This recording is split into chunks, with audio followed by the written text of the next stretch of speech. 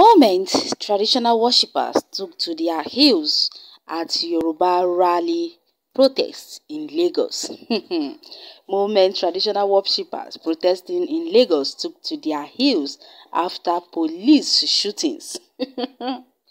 This is indeed a very funny story because the reason why it's funny is because I can imagine all these elderly people running.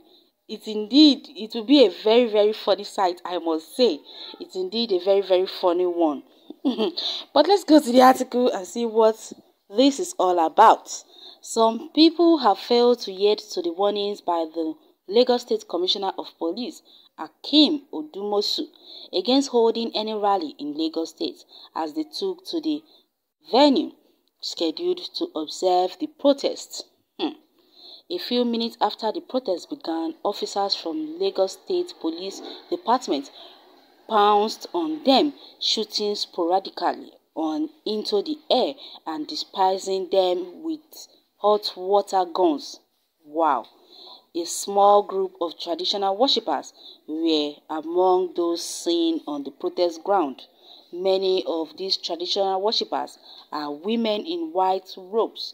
After the police started shooting tear gas, all the traditional worshippers scattered and ran for their lives without looking back.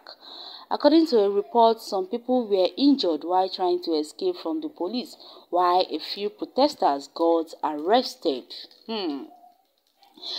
Oh goodness, I really can't believe this, and it's indeed a very funny one because I just can't stop laughing after reading this article, because the way I'm seeing these women running scatter is indeed a very funny sight too.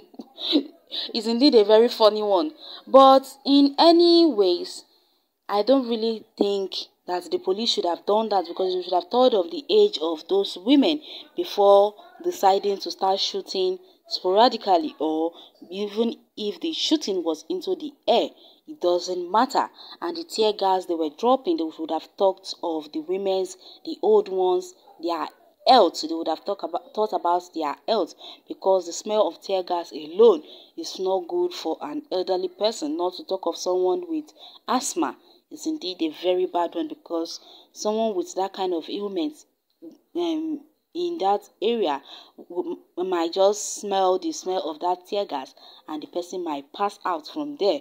But they didn't think about that. They just started doing as they please.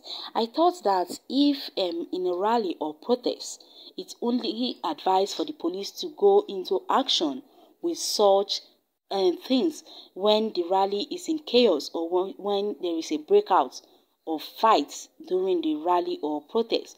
But they didn't. They just went there and started acting on the command of their superior. So you must be insulted to have light hatred comments made to cause laughter, where your illiterate father is a bigger idiot and you the product of a street affair. I think someone is talking about someone who said, "Is there not bulletproof vests in their body?" Okay, that is why that person got angry and is saying all sorts of bad comments against that person. But the liar said they didn't fire any shot. Government of lie by liars. Don't mind them, liar Mohammed. Okay, let me tell you the fact here. Those security men that fired tear gas and gun at today's rally are standing obituary already. When you hear any funny things happen to them and their family in this country, before you utter any comments to pity them, please think twice. All their criminality committed in southeast and southwest wouldn't go free. Please quote me, okay? I think everyone is against what they did, just like I am, and I'm very angry about this, because in a country where they said democracy, that we're all in the governance during in the time of democracy, and yet everything people has no right to protest or speak out their mind, because if you do, they will come after you, just like what they are doing to Sunday Igboho and Nnamdi Kanu, who has been a scapegoat to the government of Buhari I really feel sorry and pity for all the victims yesterday during the rally.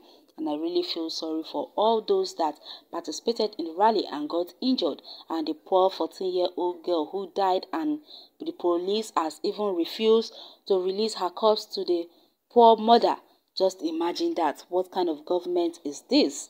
The mother has been crying for help, but they refuse to offer the corpse to the poor girl's mother. Just imagine that. Anyways, you can go to the comment section and share your take on this article. Thanks for listening. God bless you.